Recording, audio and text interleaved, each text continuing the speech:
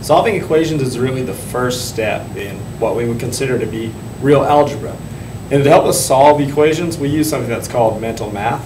And mental math is basically anything that we can do in our head that was also done quickly, that I don't have to write down with a piece of paper and a pencil, or maybe something I've memorized like my multiplication chart. So to begin with solving equations, we're going to look at something that's called solution or not a solution. So we're going to be given an equation with two possible answers. We're going to solve it and see if the possible answer is a solution or not.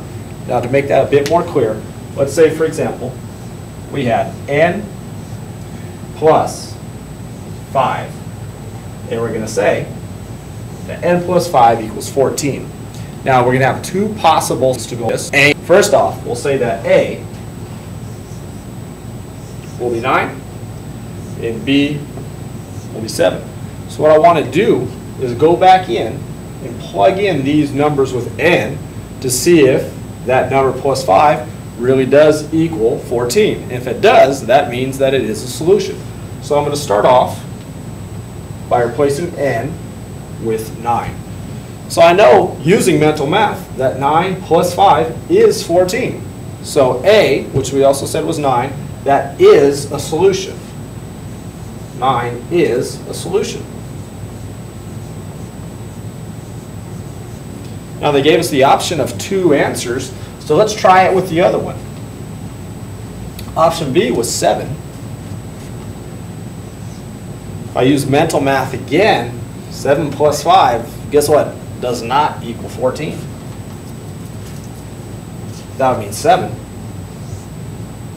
is not a solution.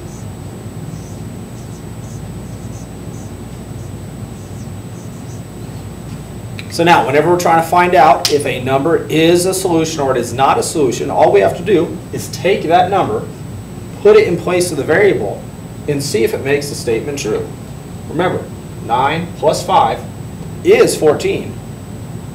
So 9 is a solution. So the next step in solution or not a solution, we'll look this way. 3 times x is equal to 12. And now what this semicolon means is they're asking, is 4 a solution or not a solution to this problem?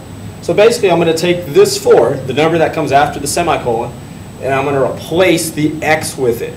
So 3 times x equals 12. Remember, let's replace the x with a 4. So it becomes 3 times 4.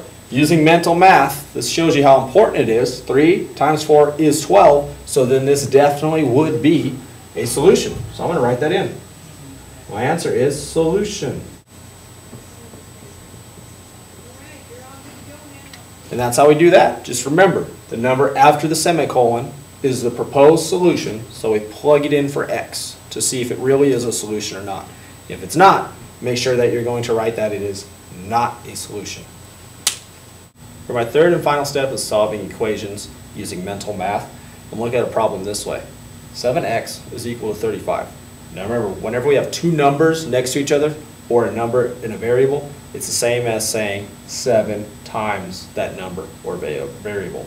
So I have 7 times x is equal to 35. Now if I use mental math, I can say 7 times what equals 35? Well, we know 7 times 5 equals 35. This would mean x equals 35. Now there's another way to solve this problem, not mental math. And the way to do that is to do the opposite operation on both sides. So if this is telling me to multiply by 7, I also want to divide now by 7 on both sides, because the opposite of multiplication is division. So if I divide this by 7, it goes away. Now I want to divide 35 by 7. Let's bring this over here. 35 divided by 7. We know that 7 will go into 35 5 times. So now I have checked both ways that x equals 5.